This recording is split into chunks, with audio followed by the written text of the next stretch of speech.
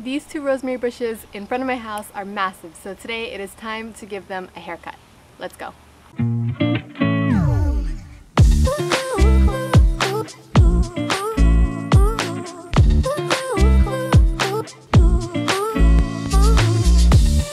Hey guys, welcome back to Mini Urban Farm, a channel about gardening and homesteading in the suburbs. As you can see, these two rosemary bushes behind me have gotten severely overgrown in the last few months, and today I'm going to show you how I prune them, when I prune them, tell you exactly how long it took them to get to this large of a rosemary plant for them both, and also what I'm going to do with the tons of rosemary that come off of these plants.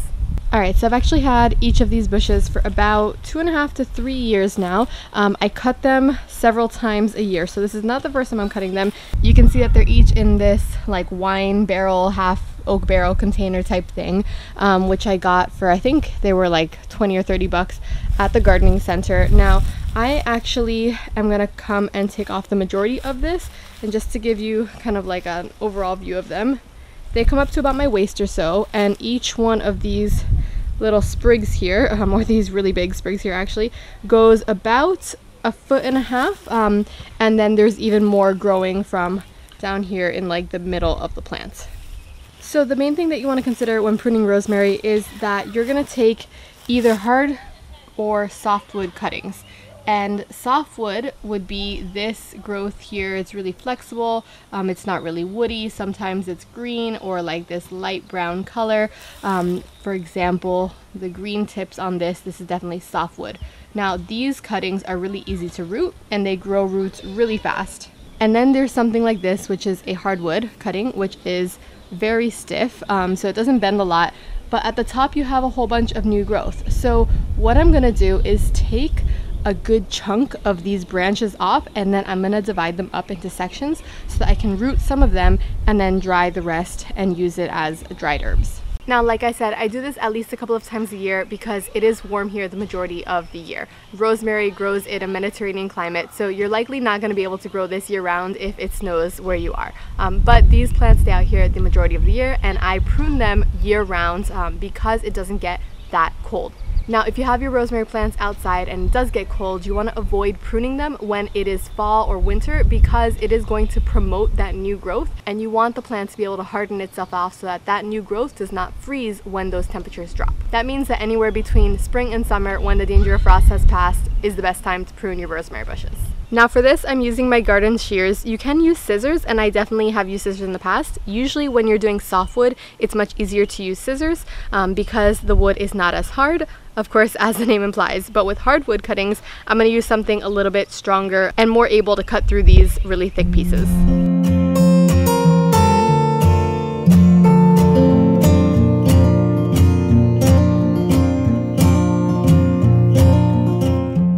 So I just finished the first one.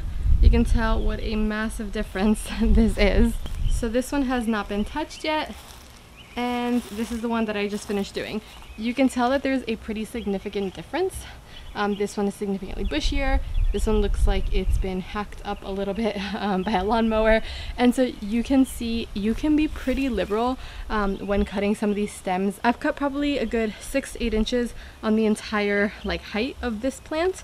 I'm gonna go ahead and do this one as well. But you can see these stems are significantly longer and just like bushier than these ones, and you don't have to really be super careful because rosemary is very tolerant of just pruning overall and cutting it back.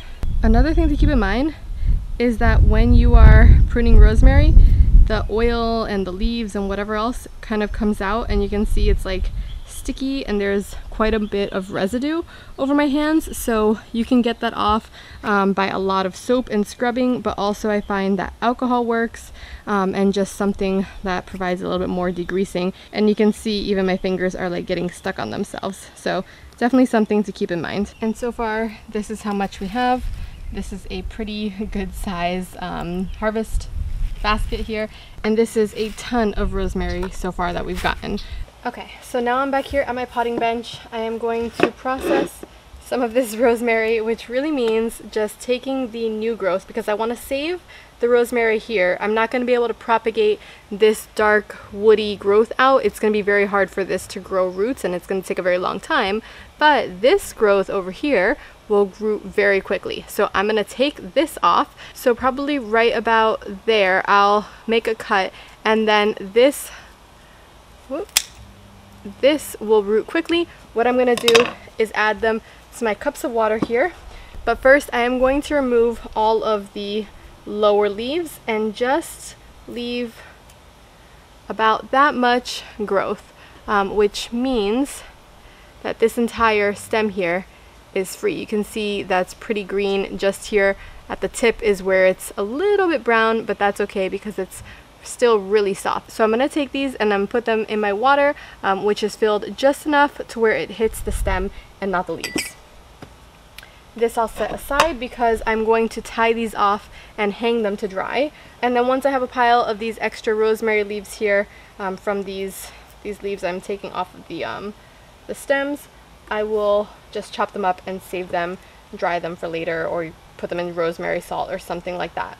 But essentially you want to get the most new growth you can. So wherever the new growth stops is where you're gonna take off these leaves.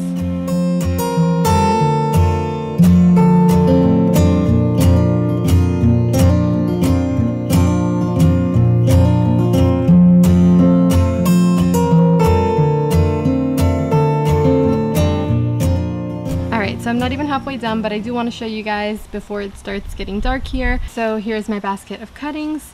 This is everything that I felt was a little too woody to be propagated out, or there were just better ones out there, so I left these ones intact. Essentially what I'm going to do with these is I will bunch them up and I will tie them here with some twine, and I will hang them upside down to dry. And by the time that these become all brittle, these will just be for dried herbs, and I'll take them off the stems and I'll be able to dry them. And then over here I have my little water cups with my rosemary plants with the stems like this, mostly softwood as you can see, in water so that they can grow their little roots. And then everything that I'm taking off of those stems to put in here, that's going to be for rosemary salt or for herb bombs or anything like that. Now when I'm done with those 3 little containers, I'm going to come in here and put them in my greenhouse. Don't mind that, the pole doesn't seem to want to stay in place. And as you can see, I have some thyme in here that is I think a couple days old now, so hopefully that'll start to root in another week or so. And I'm going to come in here and take my same little cup and put it here. Actually, I'll probably put it over here somewhere.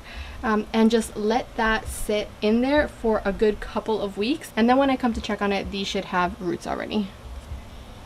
Alright guys, so I'm gonna go and finish up all of my cuttings, everything that is in this basket behind me. If you want to watch how I make my rosemary herb bombs, I will leave that right here on the screen so you can go watch that video. Thanks so much for watching, and I will see you in the next one. Bye!